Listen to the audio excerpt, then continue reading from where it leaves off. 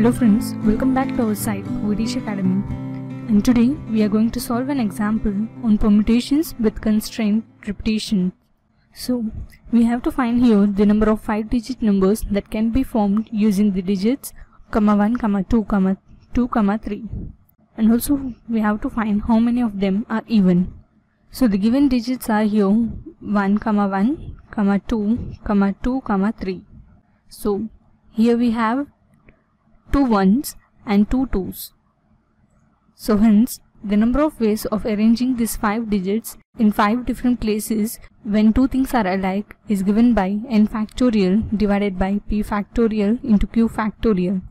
So the value of n would be here 5, as we have to find the 5-digit numbers. Whole divided by p and q values would be here 2, as 1 and 2 are repeated for 2 times. So we get here 2 factorial into 2 factorial. So the value of 5 factorial would be 5 into 4 into 3 into 2 into 1 whole divided by 2 factorial would be 2 into 1 into 2 into 1. So let us cancel over here 2 in the numerator and denominator, and then again by simplifying we get 2 1 time is 2 and 2 2 times is 4. So we get this value as 5 2 times as 10, 10 3 times is 30. So the required number of ways are 30 ways.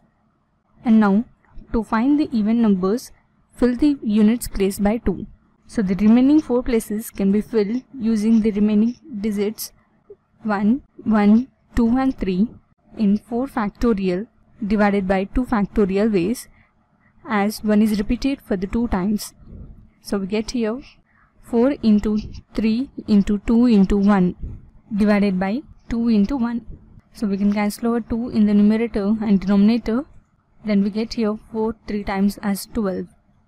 So the required number of 5 even digit numbers that can be formed by the given digits in 12 ways.